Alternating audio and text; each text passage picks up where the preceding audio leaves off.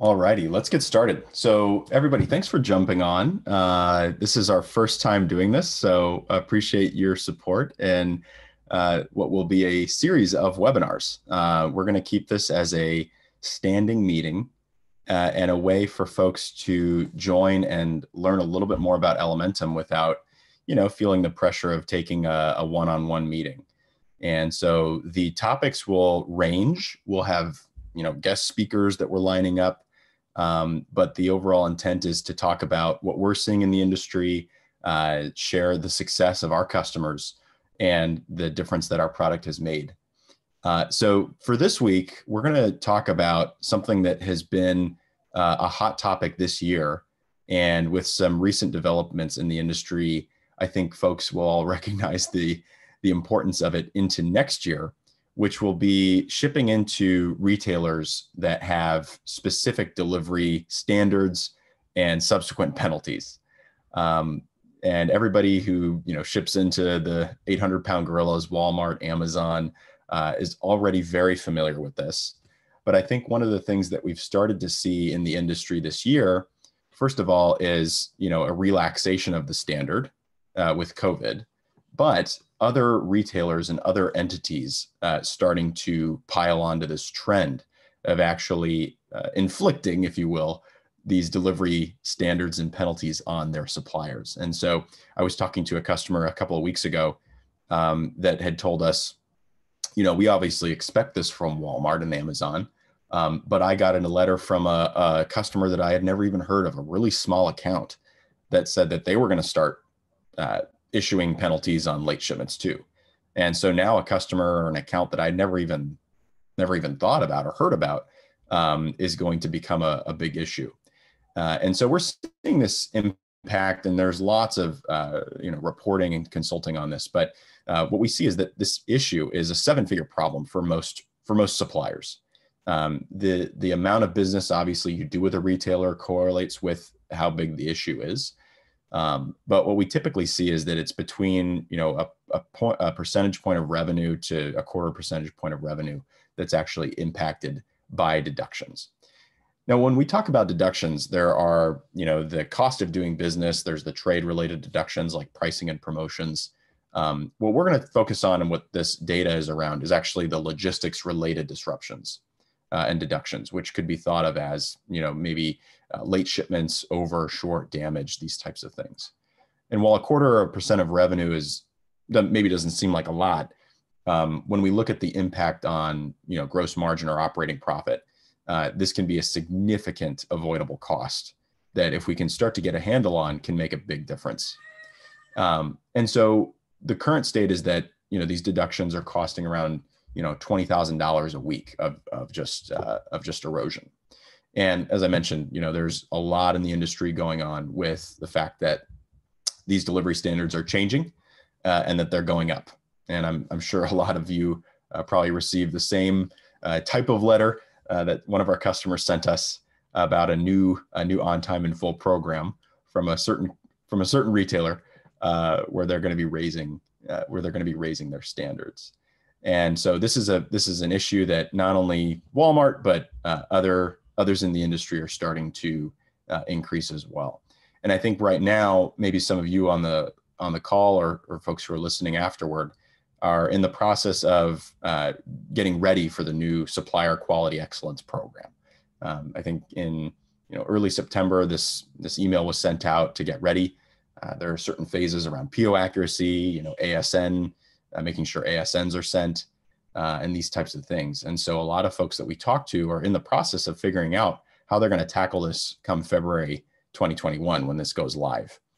And the theme of the webinar today is that you can use exception management and a platform approach to get a handle on these deductions, to actually, kind of the David and Goliath, to go against the status quo of these retailers and fight back and keep track of what's going on from your point of view and be able to measure what's going on with the deductions. So there's sort of three phases of the life cycle of using exception management to manage these deductions. And these are things that are maybe not done at all today in your organization, or maybe they're done to a certain degree, but you'd like to handle them more efficiently or more effectively. But at a high level, the first thing we need to do is we need to track the deductions. We need to track them all. We need to have them all in one place so that we can see what's going on. The next step is obviously disputing those deductions themselves. And so whether it's, maybe getting internal investigation kicked off, finding out who knew what when, did the warehouse, making sure they complete a cycle count, making sure that they put the right amount of inventory on the shipment, maybe reaching out to the carrier and seeing, hey, what happened with this, right? There's this whole investigation process to dispute those charges. And then adjust. How can we actually learn from our past and address root causes that may be driving systemic issues? Again, these 3 steps may be implemented to some degree in your organization, but how do we make them better and more effective?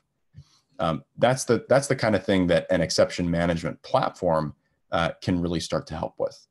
And where we look at the current state for managing these issues today, it's often being managed in a combination of an ERP system, maybe a trade promotions management system, but also email and Excel spreadsheets.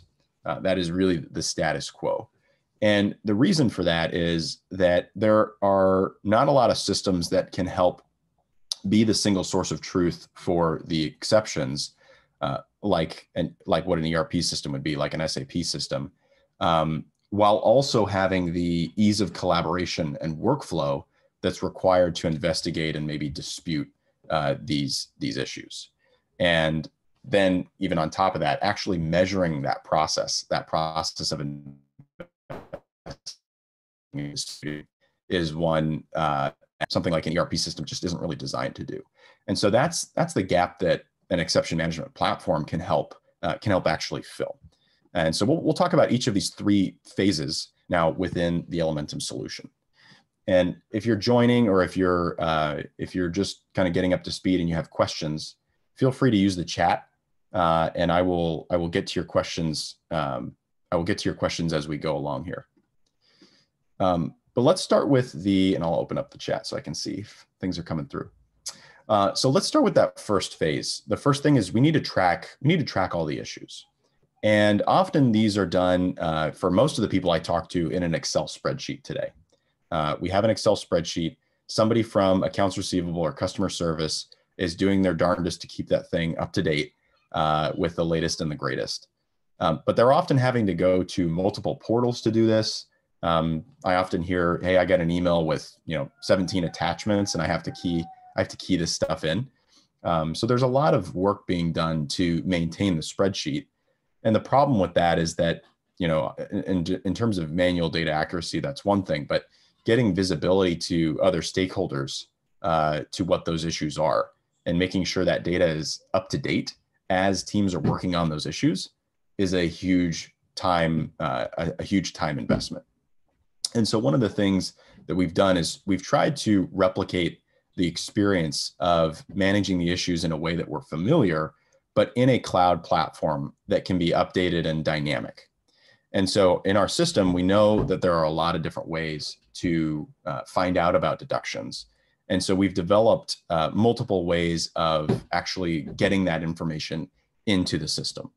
And so the first may be, look, I just need to key in a record. I need to be able to go in and actually just create a record of the deduction itself.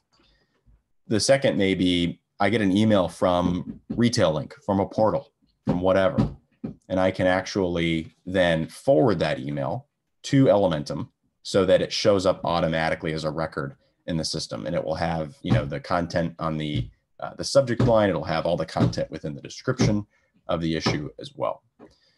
The third way is actually using an Excel upload, and so we have a macro that can be used on whatever standard report is used today to actually upload that information in bulk as a one-time process or as a continuous process as well.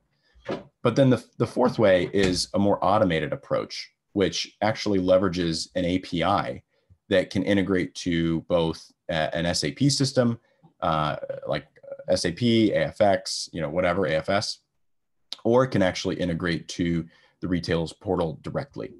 And so the idea here is we want to bring everything into one place in a way that's easy, but also, also captures all the information that we need to. Now, within the incident list, we can now look at the data in any way that we need to be able to assess what's going on. So if I want, for example, if you want to look at your account, if I want to look at everything going on with Walmart, I might want to see specifically those related issues. I can easily look at those particular reports and see, okay, show me all the deductions related to Walmart. If I want to see shortages or logistics related issues, issues where the root cause was the carrier, right? I can easily create those reports, and then I can reference them at any given time. And so again, the idea here is we need to track the issues first and make sure that every issue is in one place. Along with that, every issue needs to have an owner, right? And this may change over the course of the resolution. Initially, it might be somebody from accounts receivable who is managing and triaging the issues.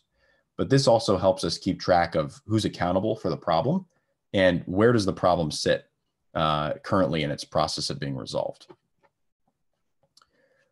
Let's talk about the second phase of actually disputing the deduction. Within each deduction, or in each detail page, there's a workspace now for the team to be able to resolve. And what this replaces is all the email back and forth that often happens, because it's really hard to measure a process run on email. It's hard to know who's accountable on a process that runs on email. And it's also really hard to maintain the follow-ups that need to happen. And so we'll walk through a few of the aspects of the detail page to show how this brings structure and it brings visibility as we're trying to manage these issues. So the first thing you'll notice is each incident has an ID. So there's a clear lookup for this particular issue. Each issue has a status, so we can know where that problem is in its life cycle. Is it being disputed? Are we gathering documentation? Are we waiting for somebody? And it also has a type. We can know firsthand whether or not it's a logistics related deduction, if it's trade related, or maybe it's a penalty like an accessorial charge or a layover, right? All these can be tracked automatically within the incident type. We can also start to see the value at risk, which is really important for being able to measure how big these impacts are and whether or not the root cause was a carrier or the warehouse or delivery, or maybe even the retailer's fault. One of our customers was telling us that they had a handful of their deductions were caused actually by the communication between the buyer at Walmart and the DC, and the fact they didn't coordinate the delivery window properly. And so the carrier wasn't allowed in, they get the deduction, our customer gets the deduction. And it's just not right. You want to keep track of those and be able to dispute them. The second thing you'll notice here is the people involved on the issue. So as I mentioned already, every issue should have an assignee. Every deduction should have an assignee. And the nice thing about this is it can change over the course of solving the problem or investigating. So initially, as I mentioned, it may be accounts receivable. We may need to reassign that to somebody else. We might want to reassign it to somebody, for example, at the warehouse site, somebody in logistics. And if we need to complete a cycle count or we need to go check a particular document like a bill of lading or a proof of delivery, we can reassign it to those parties so that they can actually be notified that they're on the hook to solve this problem. And this is different, obviously, from maybe sending an email to somebody where they can't look that up. They can't look up the emails that they're assigned to. But in an exception management approach, they can look up the incidents they're assigned to. They can get notifications on those. The second thing here are the followers. So the followers are like folks who would be CC'd on an email normally. These are the people who need to be informed or perhaps involved in the investigation. Now, one of the nice things about using an exception management approach that's specifically tailored to supply chain is that you can actually add folks who don't even work for your company as a follower. This is important because a lot of these issues require collaboration with people who don't necessarily work for your company. And where we see, something like collaboration within an ERP system, which is a financial system, we don't want third parties accessing our ERP system. When they are using an exception management approach, we can extend that collaboration to include those different parties. And then obviously we want to keep track of the issues and make sure that we're resolving them within a particular window. Many of the retailers have really stringent requirements on how soon, or not how soon, but by when you need to dispute and submit a dispute for a deduction. Target, I've heard, is 2 weeks, Amazon, maybe a couple more weeks, Walmart, maybe 90 days, whatever it is. We want to be keeping track of our deductions by due date to make sure that we're resolving them in a timely manner. One of the things that we've introduced is the ability to see related incidents. And this is looking at all of the other deductions within the system and seeing which ones are similar, which ones have the same product or the same retailer or the same site, and being able to match up those patterns automatically. One of our customers told us that they started to identify a retailer who had been deducting them automatically every week for no reason. And they were able to identify that pattern by seeing the related incidents. If you click view all, you can basically see a list that's sorted based on those different parameters that match up the different incidents, whether it's the product or the distribution site, whatever it might be. And so they basically now had a report, and they were able to go back to that customer and say, hey guys, what's the deal? You're charging us automatically for this. It's not justified.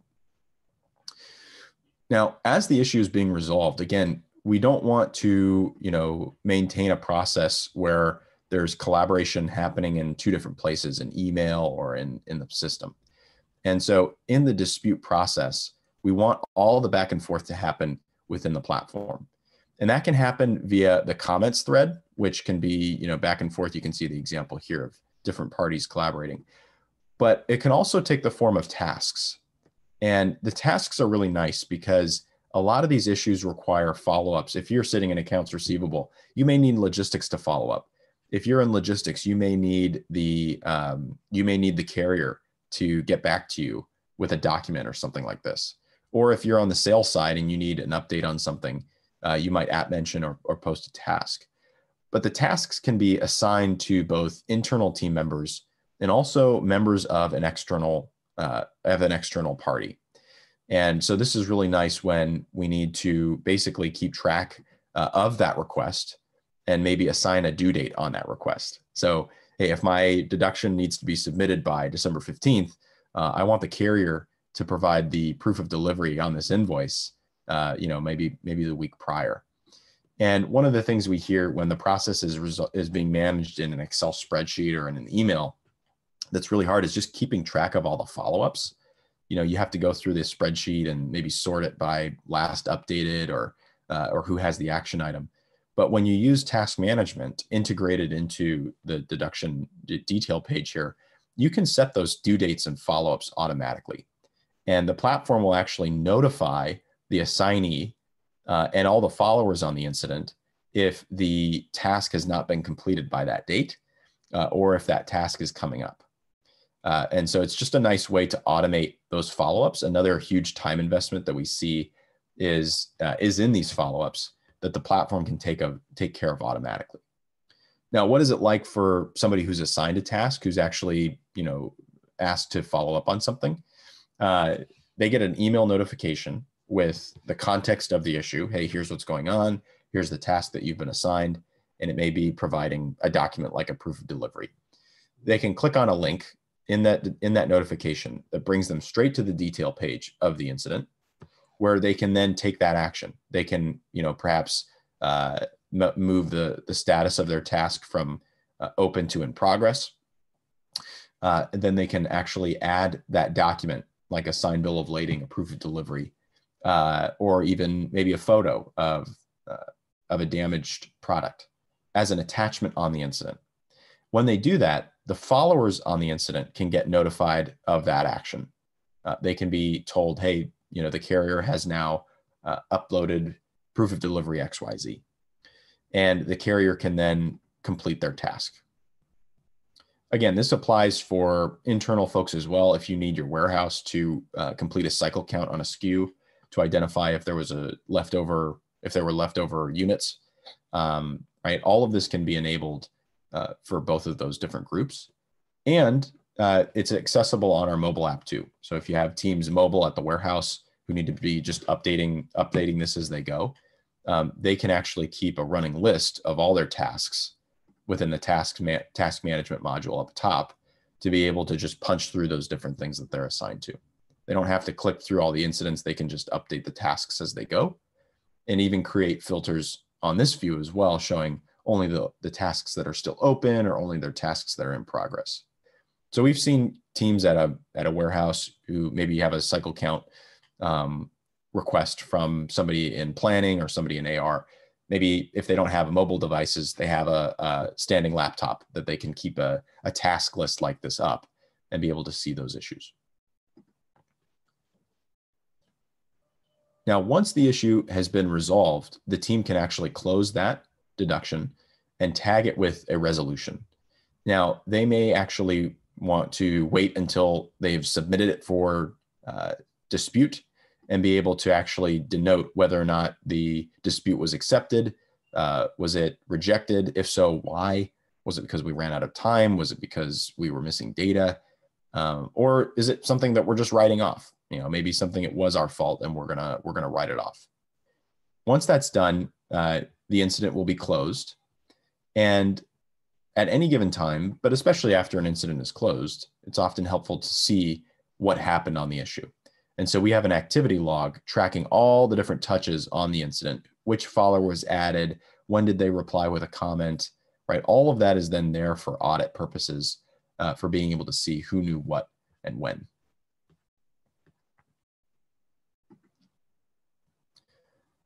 So we talked about the first step, which is tracking all the issues. Everything needs to be in one place. We talked about the process for managing the dispute and collaboration process between the different parties. You have the ability to assign the incidents, collaborate on the problem, and keep the incident detail page as the single source of truth. Let's talk about that third step, which is then adjusting. How do we then start to measure the process of investigating and disputing these issues in a way that we can actually act upon? And if any of you heard our webinar with Blue Diamond a couple of weeks ago, Blue Diamond Growers, almond manufacturer, it's a great example of a real life customer doing this in their business.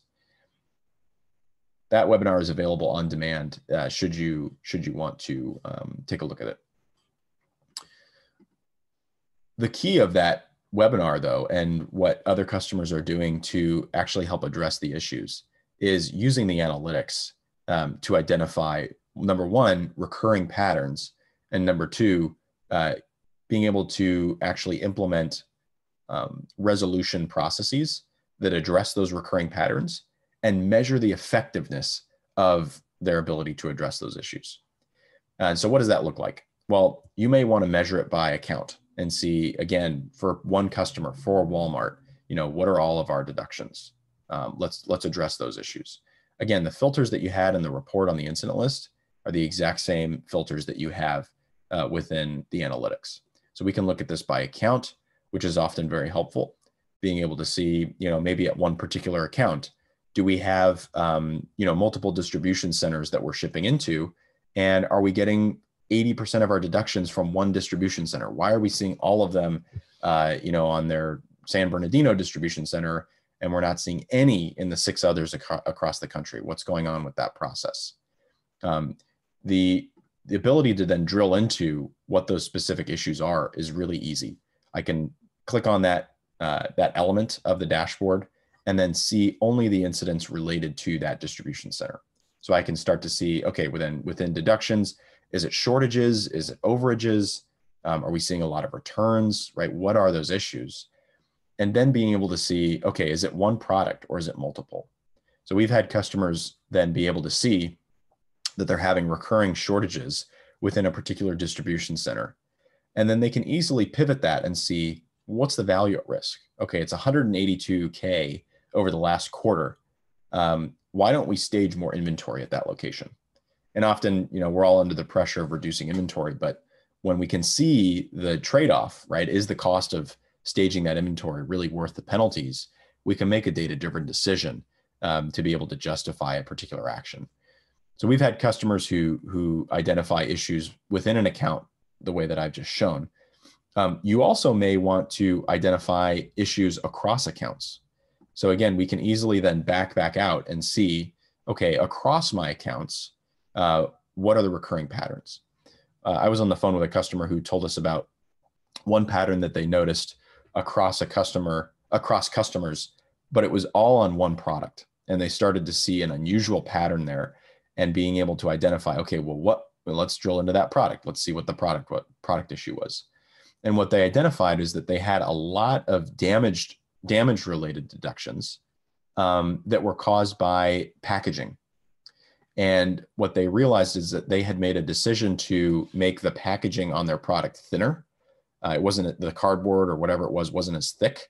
And in transport, it was actually being damaged more frequently, which was resulting in the penalties. And again, then being able to see, okay, well, what was the dollar value of that? What was the dollar value of all those penalties? We can actually see, okay, we've had whatever, 150K in penalties because of this. It's not worth the material savings that we're getting by making the packaging thinner. Or maybe it is, and you actually just know that versus just the guessing, and you can actually budget for it. So these are just two examples of being able to identify recurring patterns, recurring issues. The nice thing about this is it really helps from a finance perspective in a few ways. The first way is in real time, if we're within a month or a given period, and we start to see the number of deductions or the dollar value of deductions start to exceed what we would expect from an accrual standpoint, we can adjust our accruals mid-quarter. And so if we're mid-quarter, we start to see, hey, on week 2 of the quarter, I'm seeing a huge spike in deductions. I need to address and adjust for my accruals to make sure we don't get walloped at the end of the quarter. But the second is actually being able to forecast more accurately.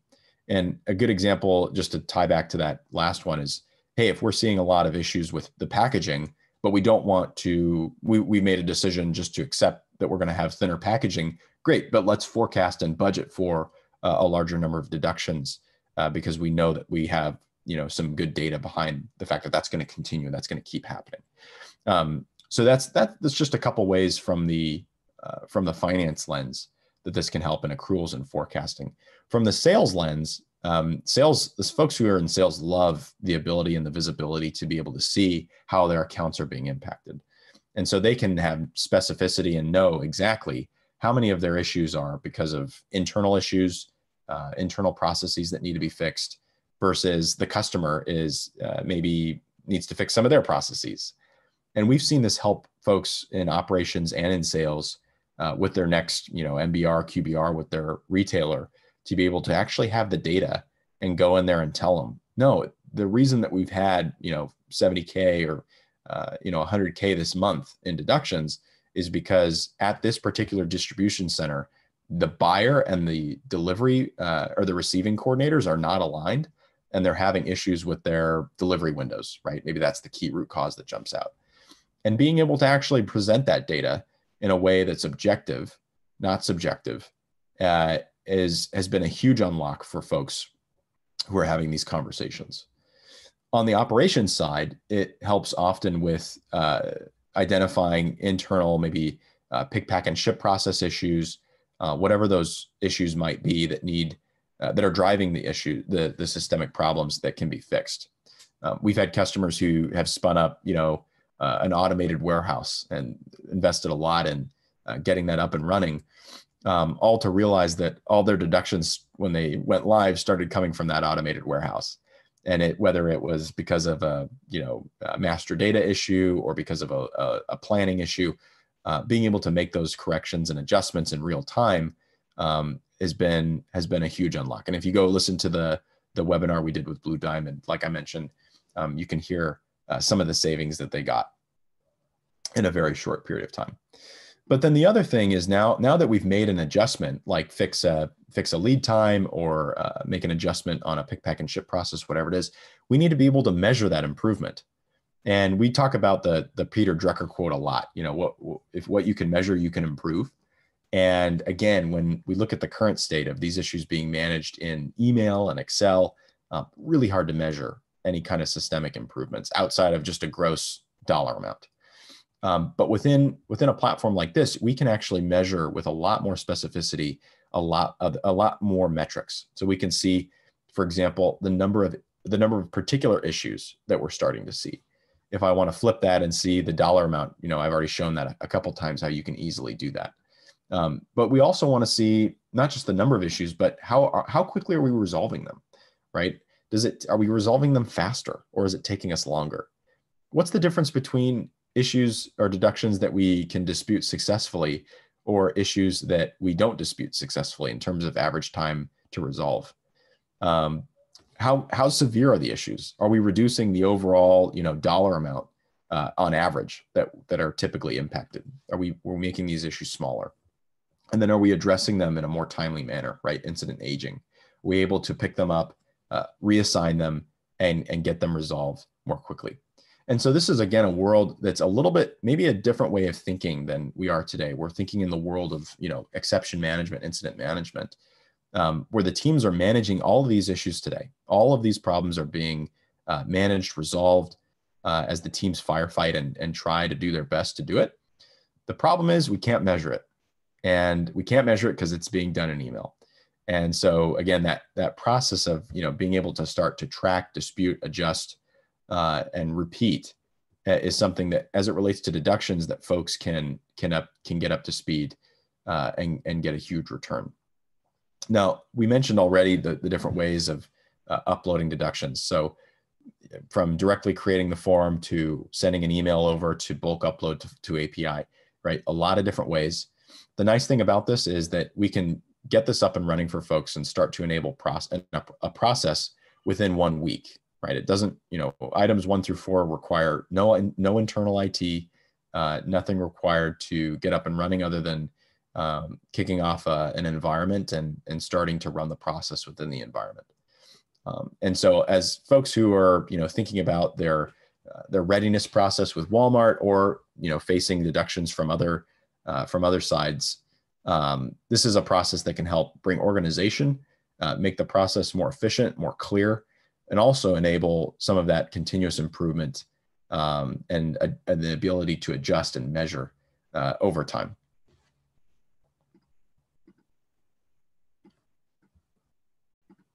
So if anybody has questions, you know, feel free to pop them over to the group chat. If not, feel free to reach out, contact me, Kyle at Elementum or elementum.com, and I'll be happy to follow up with you. So thanks for joining this first installment of our webinar series, and we'll share the link with everybody, and hope you all have a great week.